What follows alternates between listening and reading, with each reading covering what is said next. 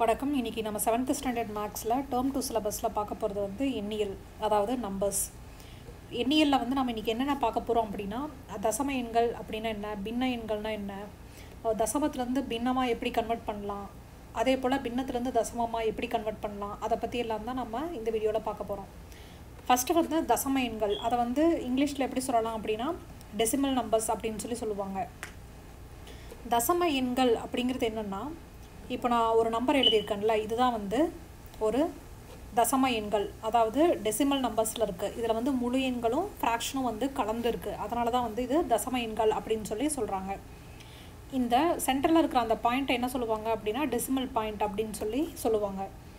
நம்ம ஆல்ரெடி வந்து எண்களில் ஒவ்வொரு எண்ணினுடைய மதிப்பு, அதாவது இடமதிப்பு என்ன அப்படிங்கிறது வந்து நம்ம பார்த்துருக்கோம். இதில் 3 அப்படிங்கிறது வந்து என்னென்னா 1வது இடத்துல இருக்குது, 5ங்கிறது வந்து 10வது இடத்துல இருக்குது, 4ங்கிறது 100வது இடத்துல இருக்குது. அது போல் அப்படி போயிட்டே இருக்கும் லெஃப்ட் சைடில். அந்த பாயிண்ட்டுக்கு அப்புறம் டெசிமல் பாயிண்ட்டுக்கு அப்புறம் 6, 7 இந்த நம்பர்ஸ் எல்லாமே வந்து 1/10 அப்படிங்கிற கணக்கில் இருக்கும். 7ங்கிறது வந்து 1/100, அதே போல் 8 இருந்துச்சு அப்படின்னா அது 1/1000 அப்படின்னு அடுத்தடுத்த பேஸ் 10 பேசிஸில் வந்து போயிட்டே இருக்கும். இதுதான் வந்து ஒரு டெசிமல் நம்பர்ஸை வந்து எப்படி வந்து நம்ம எழுதலாம் அப்படிங்கிறதுக்கான இது.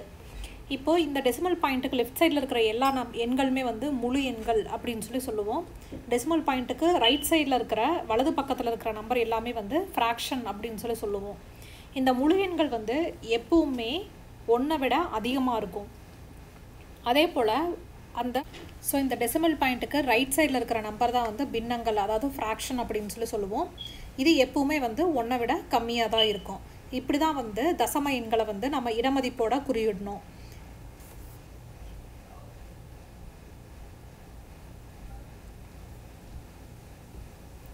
அடுத்தது நம்ம என்ன பார்க்கலாம் அப்படின்னா பின்னங்கள்.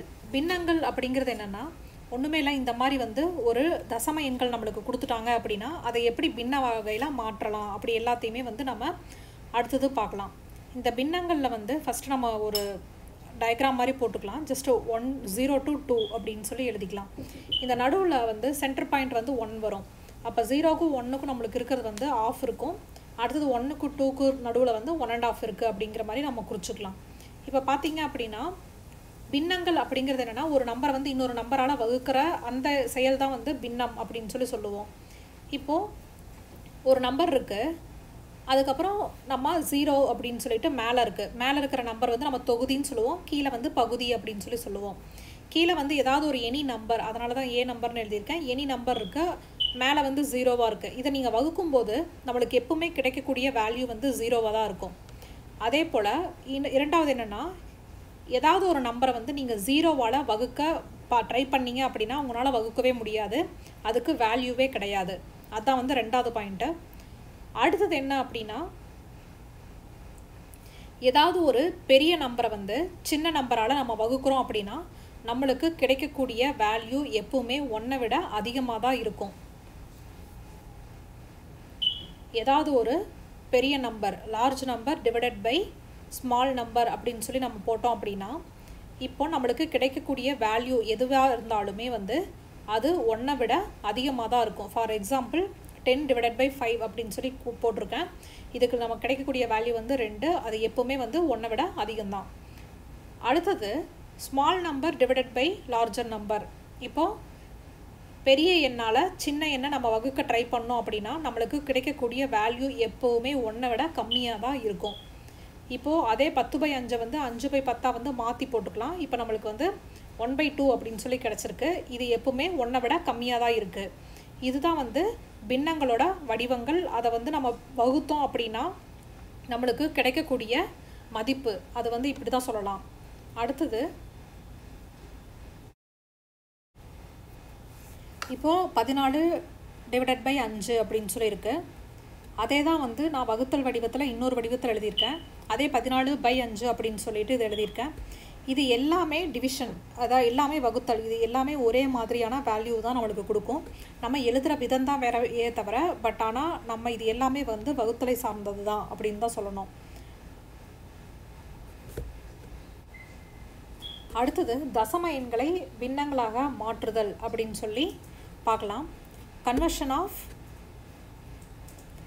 டெசிமல்ஸ் டு ஃப்ராக்ஷன் இதுதான் வந்து நம்ம இப்போ பார்க்க போகிறோம். இப்போ நம்ம டெசிமல்னால் எப்படி எழுதலாம் அப்படின்னு நம்ம பார்த்துருக்கோம். ஃபார் எக்ஸாம்பிள் வந்து 399.95 அப்படின்னு சொல்லி நம்ம எழுதியிருக்கோம். அதை வந்து நம்ம ஃப்ராக்ஷனாக எப்படி கன்வெர்ட் பண்ணலாம் அப்படிங்கிறத பார்க்கலாம்.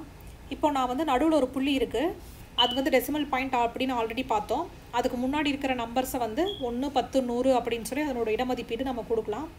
இதனை இலக்கங்கள், அதனுடைய இடமதிப்பீடு இலக்கங்கள் அப்படின்னு சொல்லலாம். அந்த டெசிமல் பாயிண்ட்டுக்கு ரைட் சைடில் இருக்கிறது எல்லாமே வந்து 1/10, 1/100 அப்படின்னு சொல்லி நம்ம மதிப்பீடு கொடுக்கலாம். இப்படி கொடுக்கும்போது நம்ம கீழே ஃப்ராக்ஷனாக எழுதும் போது எப்படி எழுதலாங்கிறது தான் வந்து நான் இங்கே பிரித்து எழுதியிருக்கேன். அப்போ 3ங்கிறது வந்து 100வது இடத்துல இருக்குது, அதனால் 3 × 100. அடுத்தது 9 வந்து 10வது இடத்துல இருக்குது, 9 × 10. அடுத்த 9 வந்து 1வது இடத்துல இருக்குது, அதனால் 9 × 1 ப்ளஸ் அடுத்த டெசிமல் பாயிண்ட்டுக்கு அப்புறம் இருக்கிற 9 வந்து 1/10வது இடத்துல இருக்குது, அதனால் வந்து அந்த மாதிரி எழுதியிருக்கேன். இப்போது நம்ம இது எல்லாத்தையுமே பெருக்கி கூட்டிக்கலாம். ஃபஸ்ட்டு இருக்கிற அந்த 3 வேல்யூவும் கூட்டினோம் அப்படின்னா 300 + 90 + 9 ப்ளஸ் இங்கே வந்து நம்ம இதை அப்படியே எழுதிக்கலாம் 9/10 5/100 அப்படின்னு சொல்லிட்டு ஃபஸ்ட்டு முழு எண்களாக இருக்கிறத வந்து நம்ம கூட்டிக்கலாம். இதை நம்ம கூட்டினோம் அப்படின்னா 399 வரும். ப்ளஸ் இதில் பார்த்தீங்க அப்படின்னா இதனோட பகுதி வந்து வேறு வேறு வேல்யூ இருக்குது, 10 100 அப்படின்னு சொல்லி இருக்குது. அதனால் ஃபஸ்ட்டு அது ஒரே வேல்யூவாக நம்ம மாற்றிக்கிறோம். ஒரே வேல்யூவாக மாற்றணும் அப்படின்னா இந்த 9/10 வந்து 10ஆல் நம்ம மேலேயும் கீழையும் பெருக்கிக்கலாம். பெருக்கணும் அப்படின்னா 90/100ன்னு வந்துடும். ஸோ 100 வந்து கீழே 2 காமனாக இருக்குது, அதனால் அதை எடுத்து எழுதிட்டு மேலே வந்து 95ன்னு சொல்லி கூட்டிக்கலாம்.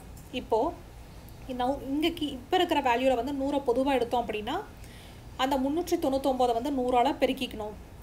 பெருக்கிட்டு 95ஆல் நம்ம கூட்டணும் அப்படின்னா நம்மளுக்கு கிடச்சிருக்கிற வேல்யூ இது. இதை வந்து நம்ம இன்னும் சிம்பிளிஃபை பண்ணோம் அப்படின்னா 7999/20 வருது. இதுக்கு மேலே அதை சுருக்க முடியாது. ஸோ இதுதான் வேல்யூ. இப்படி தான் வந்து ஒரு டெசிமலை வந்து ஃப்ராக்ஷனாக நம்ம கன்வெர்ட் பண்ணலாம். இதே போல் இன்னொரு எக்ஸாம்பிள் பார்க்கலாம். அந்த வேல்யூஸ் எல்லாம் வந்து ரொம்ப கொஞ்சம் பெருசாக இருந்தது. ஸோ இப்போ முதல் வந்து ஒரு சின்ன நம்பரை எடுத்து நம்ம ட்ரை பண்ணலாம்.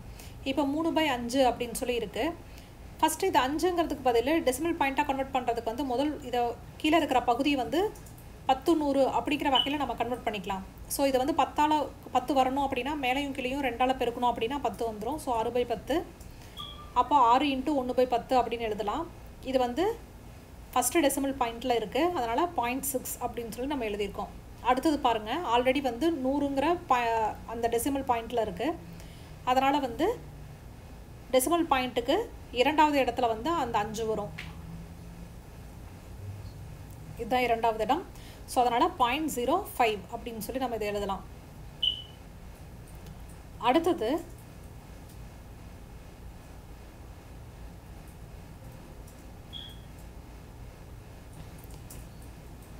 (2/5) அப்படின்னு சொல்லி இருக்குது. நம்ம அன்பால் பார்த்ததே தான்.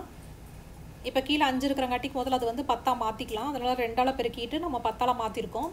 இது வந்து 1/10ங்காட்டிக்கு முதல் இடத்துல இருக்குது, முதல் இலக்கத்தில் இருக்குது டெசிமல் பாயிண்டில். அதனால் 0.4 அப்படின்னு வருது. இப்போ இங்கே பார்த்தீங்கன்னா 9/1000. அப்போ 1000 அப்படிங்கிறது வந்து எத்தனாவது இடத்துல இருக்கும் டெசிமல் பாயிண்டில்? 3வது இடத்துல இருக்கும். அதனால் ஒரு புள்ளி வச்சுட்டு 2 0, 3வது இடத்துல அந்த 9 நம்ம எழுதுகிறோம்.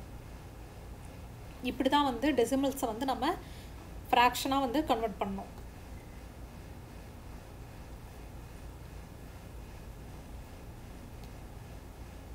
அடுத்த ஒரு கணக்கில் வந்து 3 × 1/5 அப்படின்னு சொல்லி இருக்குது. இதை வந்து 3 அப்படிங்கிறது என்னென்னா ஒரு முழு எண்கள், 1/5ங்கிறது வந்து ஒரு டெசிமல் நம்பர். ஸோ இதை எப்படி நம்ம ஃப்ராக்ஷனாக கன்வெர்ட் பண்ணலாம் அப்படிங்கிறத ஃபஸ்ட்டு பார்க்கலாம்.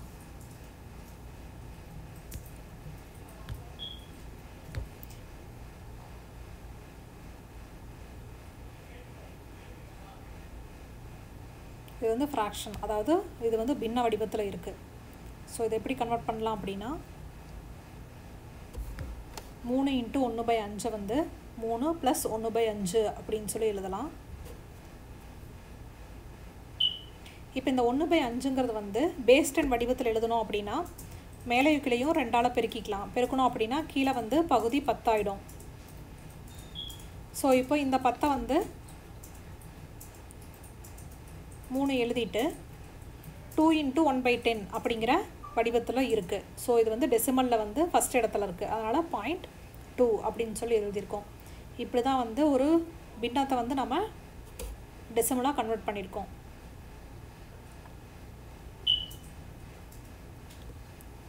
அடுத்தது வந்து 0.04 அப்படின்னு சொல்லி ஒன்று இருக்குது.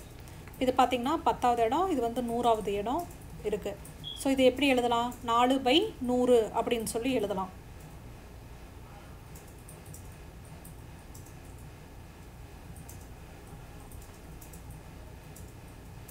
இதை இன்னுமே சிம்பிளிஃபை பண்ணோம் அப்படின்னா 1/25 அப்படின்னு சொல்லி வருது.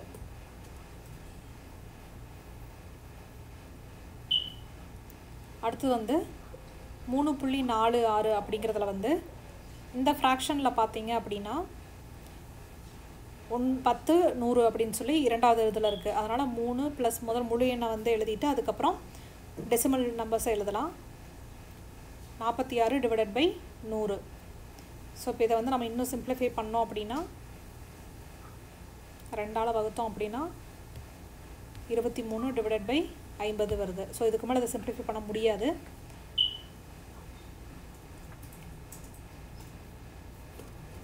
இதுதான் வந்து நம்ம டெசிமலாக கன்வெர்ட் பண்ணியிருக்கோம். அடுத்தது வந்து இந்த ஃப்ராக்ஷனை வந்து எப்படி டெசிமலாக எழுதலாம்னு சொல்லி பார்க்கலாம்.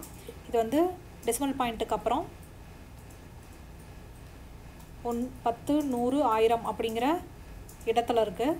ஸோ அதனால் வந்து 862/1000 அப்படின்னு சொல்லி எழுதியிருக்கேன். ஸோ இது வந்து 2ஆல் வகுப்படும். வகுத்தோம் அப்படின்னா 431/500 வருது. The value.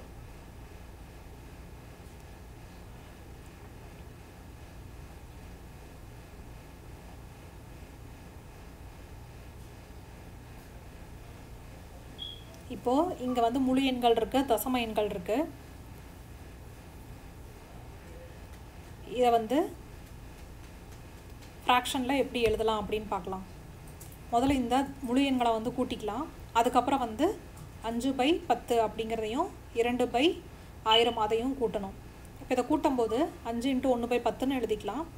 இப்போது 10க்கு அப்புறம் என்ன வரும்? 100 வரும். அதனால் நான் வந்து 100 ஆனால் இல்லை, அதனால தான் நான் 0 × 1/100ன்னு சொல்லி நான் போட்டிருக்கேன். இது போட்டால் தான் வந்து நம்ம 0வை விடாமல் நம்ம எழுதுவோம். அதுக்காக தான்.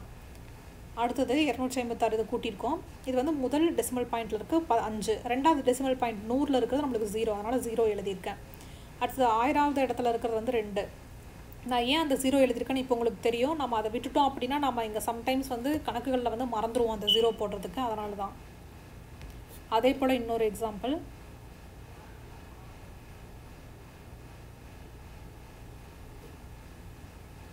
முதல்ல இதை கூட்டிக்கலாம். கூட்டினோம் அப்படின்னா நம்மளுக்கு கிடைக்கக்கூடிய வேல்யூ வந்து 1107.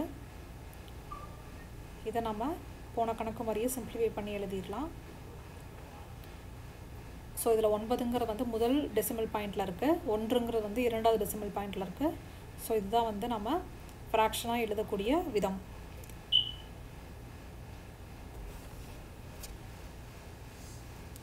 Thank you for watching this video.